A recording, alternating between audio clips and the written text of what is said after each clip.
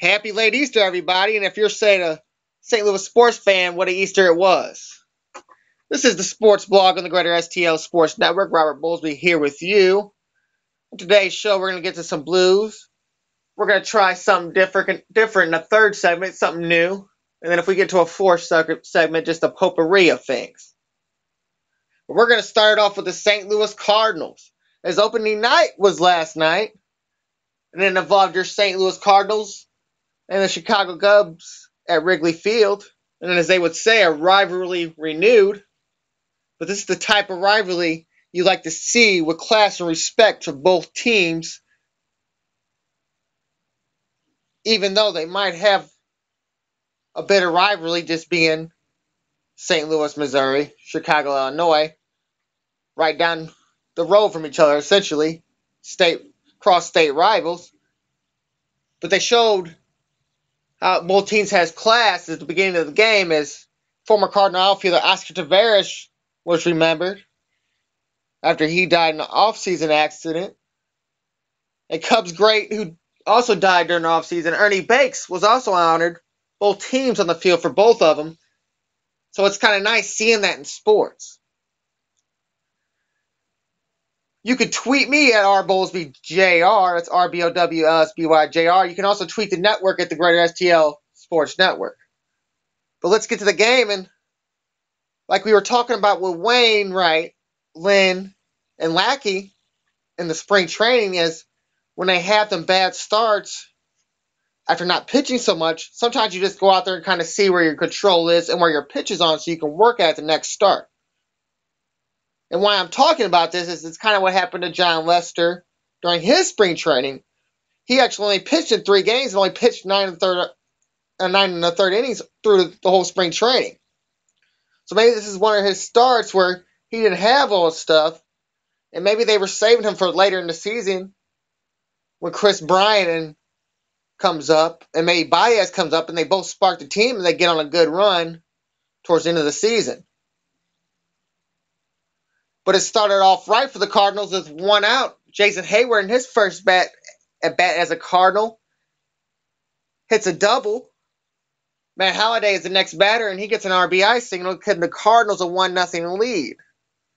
And then in the second inning with first and third and 2 outs, Matt Carpenter gets an RBI single to give the Cardinals a 2-0 lead. And Jason Hayward again came up in the third in his first at bat as a Cardinal. He left the inning with a double. It led to nothing with the Cardinals. Lead stayed 2-0. And then in the fifth, a leadoff single from Matty Carpenter. And then Jason Hayward in his third at bat, and the Cardinal starts off 3 for 3 in his career as a Cardinal. Matt Holliday with the third straight hit, an RBI single to give the Cardinals a 3-0 lead. After that, Holliday and Hayward do a double steal to give runners at second and third with nobody out. And Cardinals couldn't capitalize on the damage as John Lester gets Johnny Peralta to pop out to second. After 4 1/3 inning, John Lester is taken out of the game, allowing the 3 earned runs, throwing 101 pitches in that 4 1/3. So it showed you that all his control wasn't there, like I was talking about. It shows that maybe this was just a work at his start. Well, lefty specialist Phil Coke came in. You might know him from Detroit or maybe formerly of the Yankees. He comes in and strikes out Adams to make it 2 outs. They intentionally walk Yadier Molina to load the bases in that fifth. And Coke then strikes out left-handed batter Colton Wong. So as we move on to the 6th inning, the Cardinals got to see former closer, former teammate Jason Mott. He came into the game and pitched for the Cubbies as he was signed in the offseason. He had a scoreless inning. Wainwright then shuts down the Cubs in the 6th, and that was his last inning. And it was a good start in the season for Wainwright to start it off, and shown like I was talking about in maybe his last start, where he was kind of building off something, and maybe a lot of hits weren't really nothing because he's one of the guys to work around it. As there, I think it was 4 straight innings, maybe 5 straight innings, where the Cubs started off with their leadoff men on base, and a few of them were doubles. Well, Wainwright with 6 innings, 5 hits, 0 earned runs, 0 walks. He did have 6 strikeouts and only threw 101 pitches.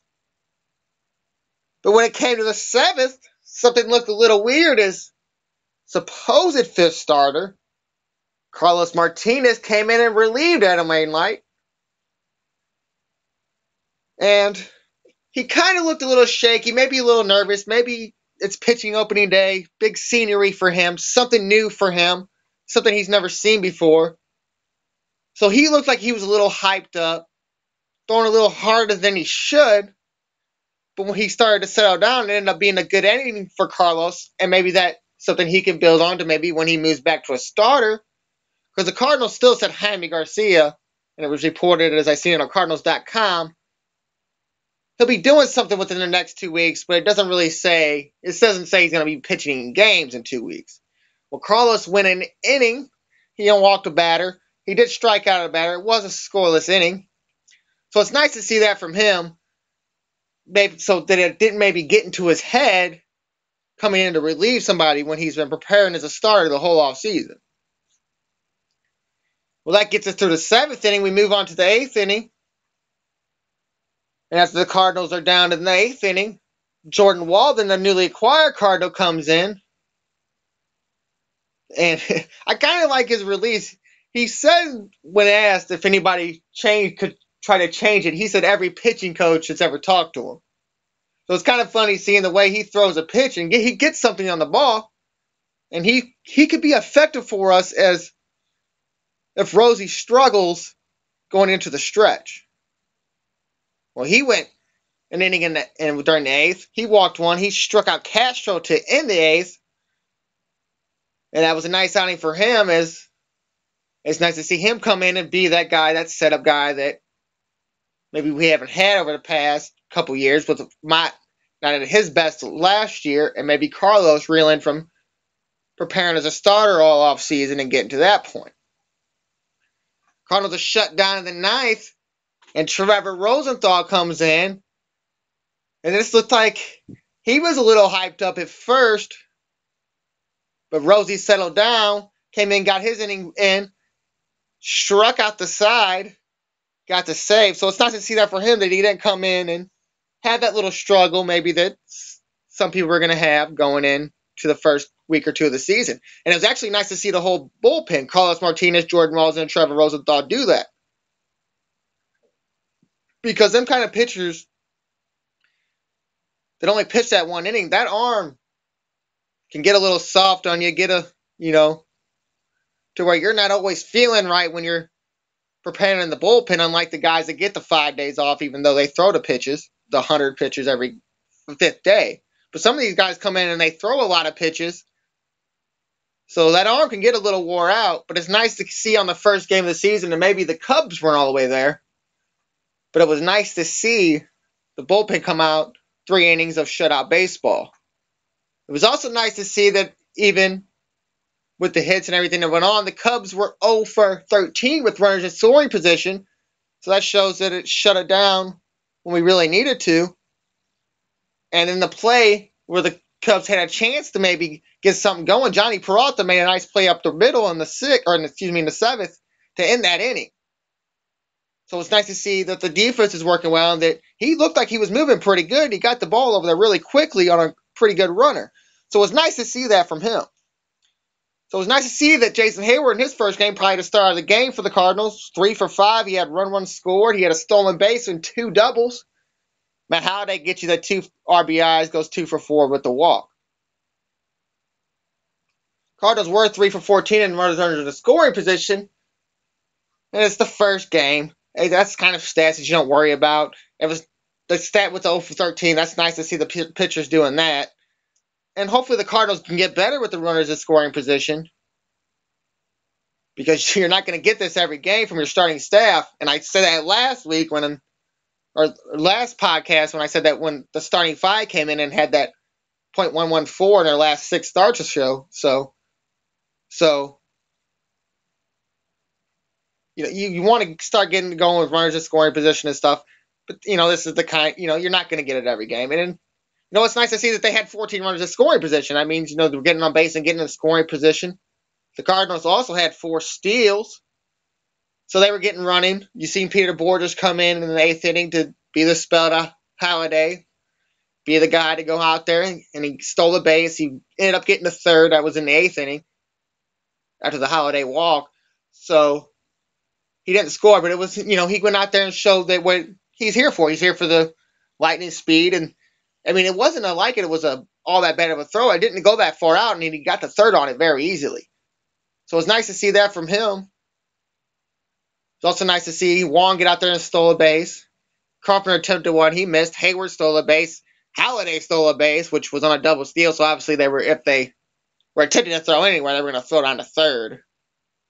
So it was nice to see that from the Cardinals on a pitcher that they know that doesn't throw to first base. So you try to get runners in scoring position every way you can. Definitely in a game where Ross isn't the best catcher and Lester never throws to first. So it was nice to see that to start off the season for the Cardinals. Cardinals do return to play tomorrow as they were off today. Lance Lynn will start against St. Louis and Jake Arrieta. And you're hoping Lance Lynn builds off them 2 starts, with the 12 innings, only 2 earned runs allowed in his last 2 starts. So the Cardinals, you're hoping this is what you get through the season is good pitching and then the hitting from Hayward, the RBIs from Halladay. And Lynn's your horse. He's going to be your second guy this season because of the injury to Walker. They're probably not going to push Walker too hard this season. So it'll be nice to see what we get tomorrow from him as the season starts to get it going. And then all the left-handers, instead of facing a left-hander, all left-handers don't have to get to face a right-hander. Mark Reynolds did get in the game. He got an out. I think he pitched hit for Carlos Martinez. So you didn't really get to see much of the bench except for Borges getting the stolen base. So early in the season, you probably won't see much of that. They're going to try to let the starters go as far as they want deep in the games if they can do it. So it wasn't a really big spot at the time where he came in. There was a runner in scoring position, but, things happen. But you hope that the Cardinals can build off these type of bullpen things too, with Carlos maybe going to that 5th start, the starter's role, and start the season off right here as we go through Chicago and get to Busch Stadium. All right, we're going to take a break here. We're going to get some Blues hockey next. This is the Sports Blog on the Greater STL Sports Network.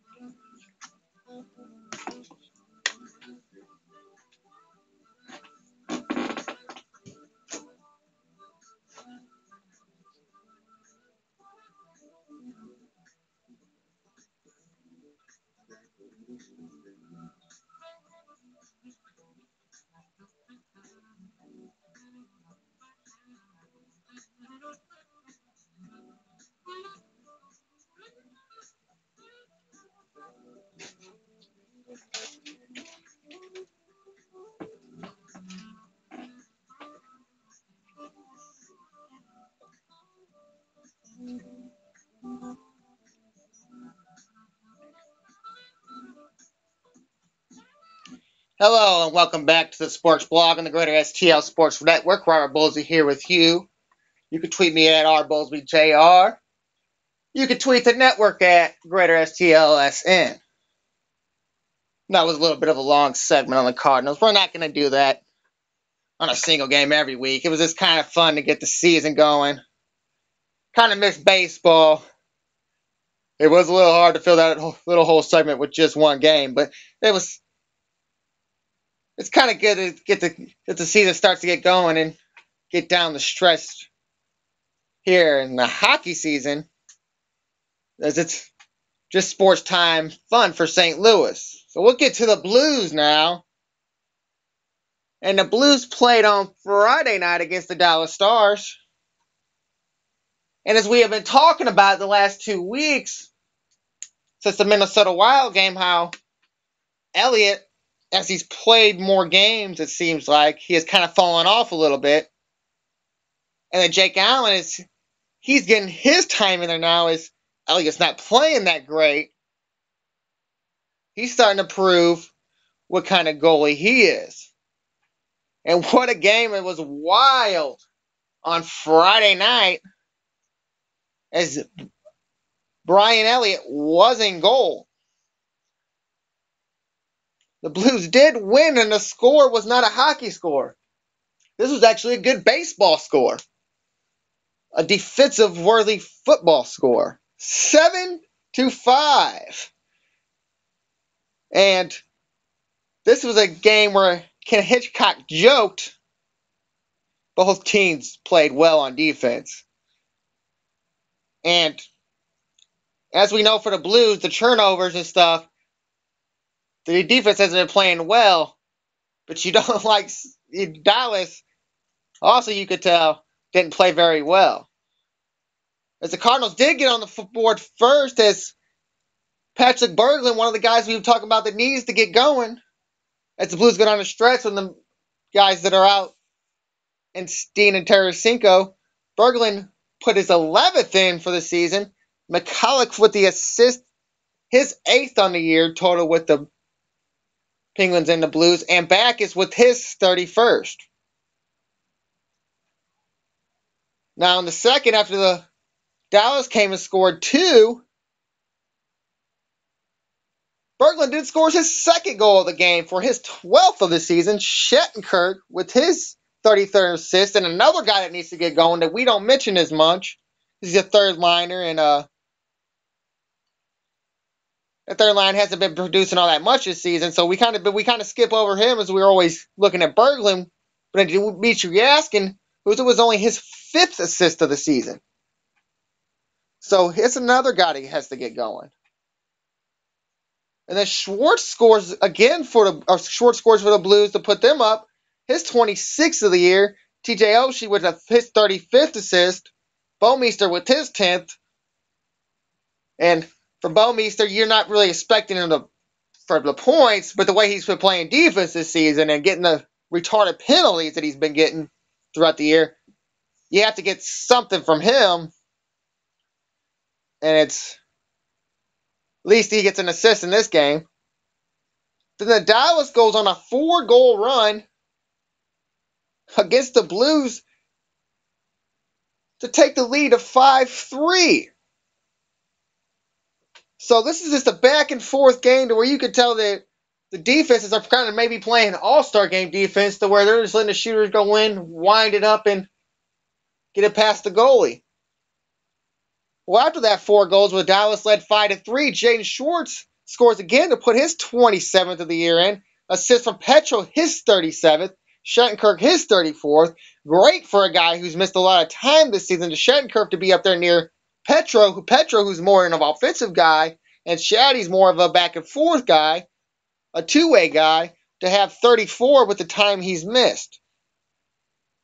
Well, after the 4 straight goals for the Dallas Stars, the Blues go on a 4 straight goal run.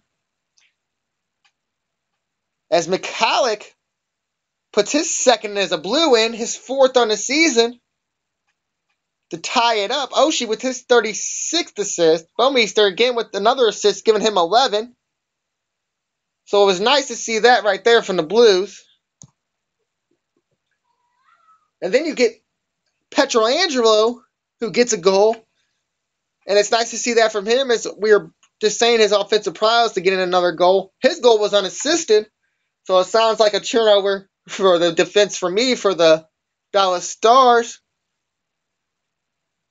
And then Schwartz gets the hat trick, and he scores his 3rd on the empty netter, and that gives the Blues a 7-5 win.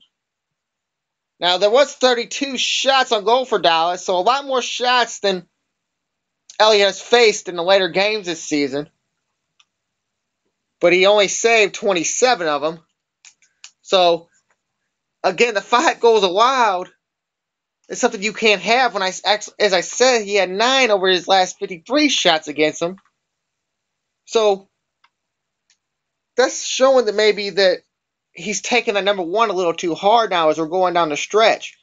Because if you know going down the stretch in the later years, Blues were always fighting to go maybe make him the number one guy over to Halak as he was playing the big minutes down the stretch and being one of the best players on the ice for the Blues when they needed him to be. And it wasn't always injuries in the playoffs. When he was in the game, or excuse me, it wasn't always the goalie in the playoffs.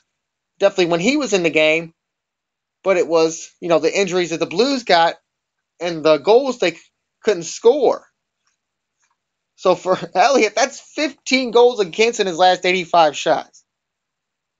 That's a really high number for your number one goalie. So there's something that you're going to see as we go into the next game the Blues played, and it was a big game where this number one spot for the goaltender thing has shifted. And we'll get right into that game that happened on Sunday night on Easter. And it was just like the St. Louis Cardinals. The Blues were playing their cross-state rival at the United Center in Chicago, and the Blackhawks. The Blues, coming into this game, had lost 6 straight games to the Blackhawks, being outscored 23-7. So if you lost this game, this goes into the playoffs as the Blackhawks just own you, and there's no way to get past it. Now, another thing that Hitch did again, as I mentioned before, he switched up the lines again. It's something the same people can't get chemistry with. There are certain lines if he keeps doing that. Well, maybe this is a team that just likes playing together and they don't need the chemistry. Maybe they already have the chemistry that is needed. His lines going in this game is Backus was actually moved off the first line, replaced by Stastny, centering Schwartz and Oshie on the wings. Backus centering the second line, Jokinen and Berglund were on the wings. Oh, excuse me, Yaskin and Berglund were on the wings. Jokinen was on the third line, Laterra centering, Ratty on the other ring. Then you had the usual fourth line with Gott and Reeves. Well, Jake Allen was in goal, and it started off for the Blues with David Backus scoring his 26th goal. It was on the power play, assisted by Schwartz for his 34th, a guy that has played well all season. And it's nice to see that from him, getting another assist. And that's a guy that already had his career high in points coming into this stretch before that. And he's still building up the stats with the hat trick before this. And now getting an assist on the first goal of the game of Backus, giving him 61 points on the year. Career high before that, I think, was 55. Shattenkirk, another assist in a game after he was +3 against Dallas. First goal of the game, power play. Assist for Shatty. And that tied Backus for 10th all-time power play goals in Blues history. It was his 10th power play goal on the season. Career high, so it's 10-10. That kind of works out. That now puts him in the top 10 in games, goals, assists, points, plus, minus. Like I said, he was tied for power play goals and also in the top 10 in shots. So that is an all-time great Blue right there. It also tied him for 10th in the all-time list. That was his 50th career power play goal. So he's moving up on these lists. It's coming around, and he's still kind of young. I mean, some of these hockey players play to 40.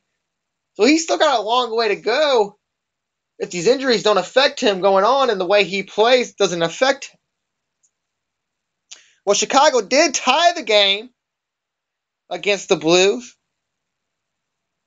But then Olli Jokinen scores his first of a Blue. Ty Ratty with the assist. Petrolando with his 38th assist.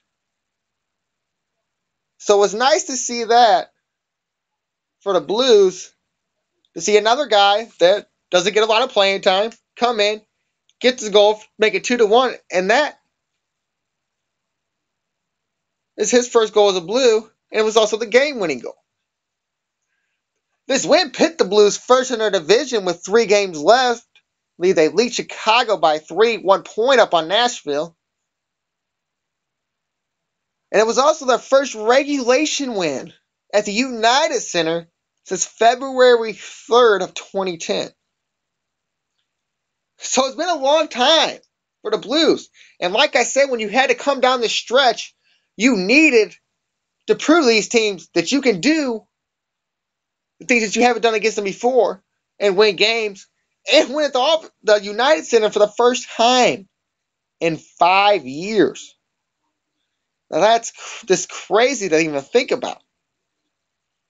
Allen in the game became the first rookie to win at the United Center for the Blues since December 20th of 2005. It's almost 10 years since the last time a rookie goalie won at the United Center for the Blues. So even another crazy thing. And Jake Allen is the one doing it. Since the new year, he's did 10-1-2 on the season since the new year. He's 21-6-4 on the year, 10-3-3 on the road, and in that game he had a season high 38 saves. So it's nice to see him being effective going down the stretch, and now I think he's taking over this number one spot. How could you get away from him? And it kind of goes now as we come into today. If you heard Kenneth like last night saying he wasn't even going to go there, Jake Allen's going to get to start in the next game against the Jets. And what Hitch had to say on that was that I'm going with the hot hand. Well, your hot hand should be your number one goalie right now, and that's Jake Allen. But as we go back to the assist, it was nice to see that Tyrati got in on the action. It was his second career assist in his 9 career games in the NHL. And he has been a top player in the NHL the last 2 years. This year, playing 59 games, 21 goals, 21 assists, 42 points, a +7. Last year, in 72 games, 31 goals, 17 assists, 48 points, a +5. So a guy that's been playing very well for you in the AHL now gets his chance, and it's nice to see him get a assist on that third line, and on the game-winning goal. So maybe that gives him a little extra thing going down the stretch, and maybe you have him as one of your healthy scratches going into the playoffs, unless the Chicago Wolves are going to the playoffs. I mean, does it really matter if he's in the playoffs in the AHL, if he can maybe get a shot, just in case Steen Terracing will get hurt again, or maybe someone else gets hurt? You got another guy to back them up, other than just maybe the older guy in Jokic, and you got a younger guy in Tyrati.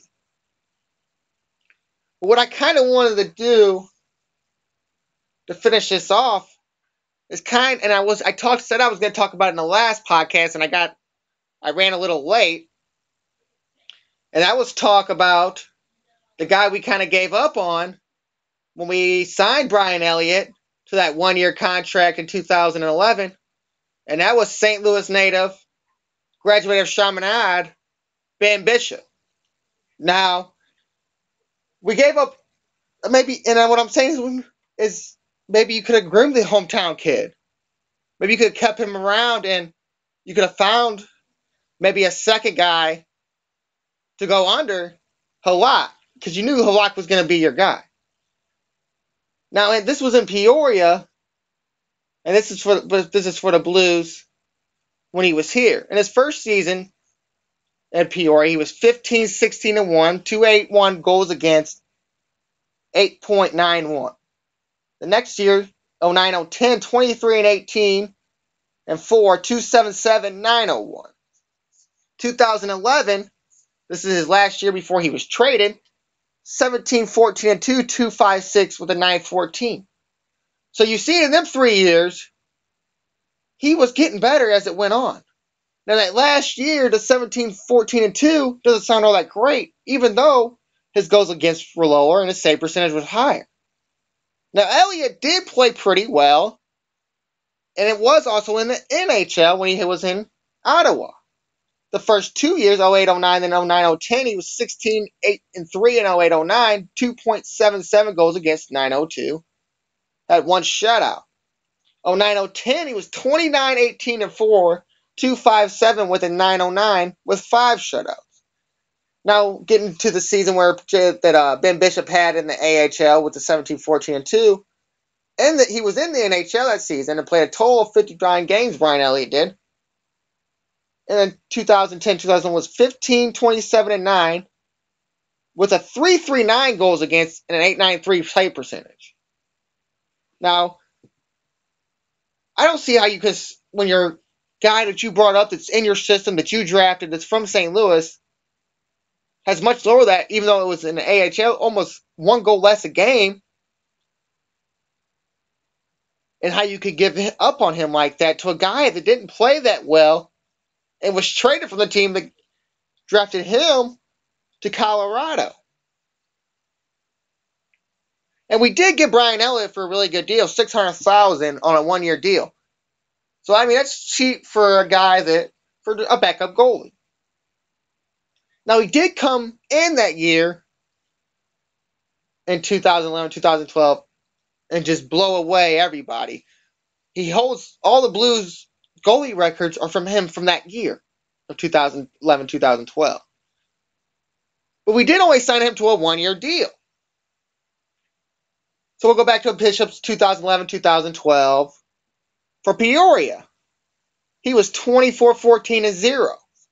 He led the AHL with a 226 goals against and a 925 save percentage. So even though Brian Elliott was playing lights out in the NHL that year for the Blues, Ben Bishop played lights out that year for the Peoria Rivermen. Now, we did trade him to the team that Brian Elliott lost his job to where he was traded to Chicago and the Ottawa Senators. So he never really proved it in the NHL, as he only played a career 13 games for the Blues. He went 4-5-1, 294 goals against him 1 year, 276 in the other year he played for the Blues with an 893 average save percentage. So that was the same that Ben Bishop had in his 2011 year, but in a lot more games than in the 4 years that Ben Bishop was in the system for the Blues, playing the 13 games in the NHL. Now, since he's come on and been a starter, these are the kind of stats that you kind of want to see from your goalie. Ben Bishop is 37, 14-5 in 2013-14 season. He had 223 goals against with a 924 save percentage. Now this year, he's become just an elite goalie as the season hasn't ended yet, and he's tied his career high with 37 wins, 13 losses, 5 overtime losses. His goals against is a little higher, 236, and he has a 914 save percentage. So it's kind of different to me to see the St. Louis guy who could have been here and could have been your top goalie, because in the long run we picked Elliott over him, and now we picked Elliott over Herlock, even though we gave up Herlock for Ryan Miller. Maybe the St. Louis could have been that guy and been here with the other St. Louis and Paul Stastny, and now you got a real promotion to get to the St. Louis crowd. Now, I know that really wasn't the Tom Stillman group, and it really wasn't Dominic Armstrong. It was the guy that went to Columbus, and I can't really remember his name right now. But that was a guy that I think you would have could have kept around and built something off of. And maybe the guys that seen him as Chaminade play, the coaches and stuff, maybe you get more people going to the Blues games because you have a St. Louis feel. Now, I know it's difficult for a lot of people to play at home, and St. Louis players that play here have said this. It's pretty difficult to play for your hometown team because you always want to be great for your hometown team. But I just wanted to kind of compare that and give you a kind of a different thing to look at other than looking at Jake Allen and Brian Elliott, and go back maybe a little farther to the St. Louis Ben Bishop and Brian Elliott. Well, that's going to do it on the Blues for this segment. We're going to do a little something different here next, right here on the Sports Blog on the Greater STL Sports Network.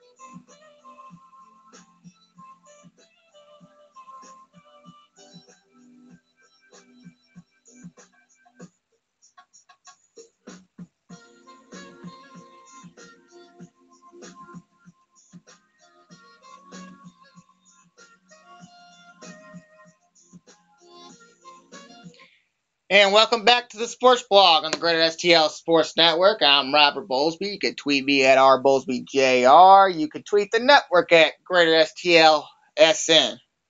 What I'm going to call this segment is a little hometown rundown.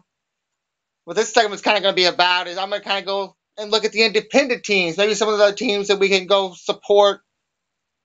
Well, maybe we can't afford to go support the Cardinals and the Rams and the Blues every game. We can support some other teams to help build the sports for around this area and maybe help some people out that really need help out, like independent businesses, the mom and pop stores, mostly the sponsors at these games that can't really afford to get themselves out there, but get themselves out there. And also for the players that are trying to, maybe make it to the NFL or the CFO or something bigger, or, the MLS or something like that, the Major League Baseball. So, well, let's just run down some hometown things that are going on around St. Louis. And we'll start it off with the indoor football team, the St. Louis Attack. And the Attack played their first home game this season, and they play at the St. Charles Family Arena. And they played the River Grande Valley Soul on Saturday night, and they lost that game. And I had to score, but I think it was 63-40. It was 60. I had said it right here. Sorry, the Attack lost 60-43, and the crowd at the Family Arena was 4,034 fans. So it's kind of a nice showing. I think you can only fit 10,000 in there. So it's kind of a nice showing for an independent football team, and it's kind of nice to see them. And for a team like the Attack, they brought a lot of St. Louis people in to play for the teams. When I was looking at the team, there was a lot of Hazelwood grads. If you remember Zach Abron from Missouri. So it's kind of cool that they're giving the people from a chance from St. Louis to come out and play for them and get seen on the map. Now, the Attack did win their first game to put their record 1-1 after their loss at home in the earlier part of the season. There's only 6 games left in the season, so make sure you get out there and support one of the hometown teams. Now, the Attack had a little trouble passing in the game as they completed 39% of their passes, while Rio Grande Valley completed 78%. So quarterback Mac McMillan had a little trouble, but you'll probably get over it as he was X-League Offensive Player of the Year. And he was also top quarterback in the X-League last year. And the Attack should be better as time goes on, as they were in the X-League Championship last year. Now, they do play again April 11th against the Bloomington Edge, and it is at the Family Arena. So, it'd be nice if you go check them out. Another team that also plays in the Family Arena and are affiliated with the St. Louis Attack are the St. Louis Ambush. And their news for this season, and it's pretty good news, is Darren Duran returns as their head coach, and it'll be his 14th season coaching St. Louis professional soccer. And Mr. Duran is a legend in St. Louis soccer, kind of like the McBrides. And he's been in St. Louis soccer since 1982, playing for the Steamers, playing for the Storm, played for the Ambush. He came back to the reincarnated Steamers, played to 05 until he retired, and he is also became a player coach with the Ambush when he first started with the Ambush in 1992. So it's nice to see that, too, that St. Louis also bringing in soccer legends. Another thing for St. Louis folks to look at, like, oh, man, we could go see Darryl Duran. And they also give a lot of the St. Louis kids a chance to come out there and show their things and maybe get into the bigger leagues. The Ambush will play in the newly formed Major Arena Soccer League, and their play starts in the fall this year. Now, we're going to stay on the soccer tip, as it's kind of good for St. Louis as we're trying to build this stadium up as a football stadium, a soccer stadium that's going to be on the riverfront in St. Louis for the Rams. So some soccer games were played in Missouri in the past week on March 31st at Arrowhead Stadium. Mexico and Paraguay played to a 1-0 Mexican win, and it was attendance of 34,114, and it was the first soccer match at Arrowhead since 2010. And it was also a way for KC to officially enter itself into a 2016 Copa America Centero. It's a 16 tournament where U.S. and Mexico get automatic bids. So they already have kind of a soccer repertoire with Sporting KC. So they're trying to get games to come also to Arrowhead, something that the Cardinals have done with Busch Stadium. And this game at Busch Stadium was actually with the women as the national team for the United States play the New Zealand woman. U.S. won 4-0, and it was a record-setting crowd at Busch of 35,817. St. Louis native Larry Chapini scored in the game in the 46th minute after being subbed in. She was also named Woman of the Match. So it was nice to see that a St. Louis native got to score, named Woman of the Match in her hometown. And from what I've seen on Twitter, she was posting pictures of her going to Ted Drew's. So a nice treat for her in her hometown. She gets to score in a soccer game, gets at Busch Stadium of all places. Not many girls get to play there, so it was probably a big stage for her in her hometown. Now the crowd was the largest crowd to watch a standalone women's game for the national team in history. It was the third largest crowd for a national women's game and friendlies matches. So that's kind of cool to see St. Louis come out and support soccer when we have kind of preached for years that we would be a good soccer town, almost as good as we'd be a good football town. And they showed it with the record-setting crowd. And this is something to build on to get that MLS team. They can look at this and say, wow, they're going to show up like this to a women's soccer game. Imagine they would do to a major soccer event if they have their own team. And then you could go with, hey, we would have a rival in Sporting KC. And now you could have home-and-home matches at Busch and Arrowhead. Or even with the Kauffman Stadium. Or something like that. Just to play in different stadiums. And, I don't think the Rams would be too unhappy if the Cardinals played one game a year. Or Cardinals. If a St. Louis soccer team played a game at Busch Stadium once a year. And maybe it's just a friendly. Maybe it's a friendly before the season, a preseason game for soccer. And they just play against each other just for fun of it, like a cup like the Governor's Cup, like KC and St. Louis does in the preseason sometimes. So it's kind of cool to see the Cardinals, or the soccer being supported when we need the stadium to keep our football team.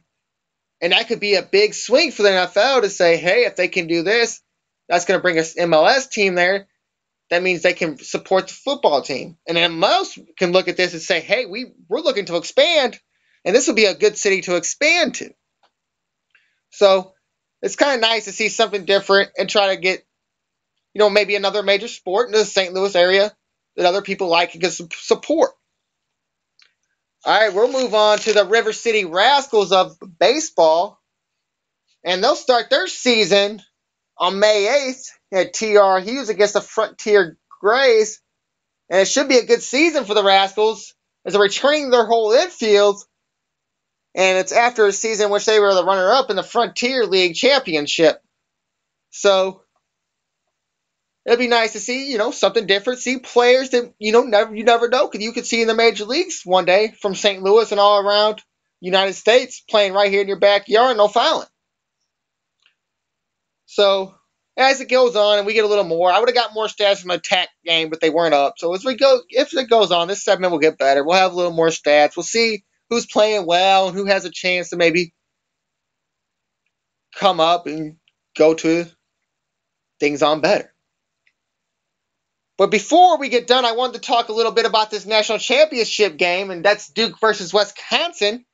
And first time in a long time Duke has been an underdog is in their ESPN's rating, whatever they rate it, Wisconsin has a 64% chance of winning.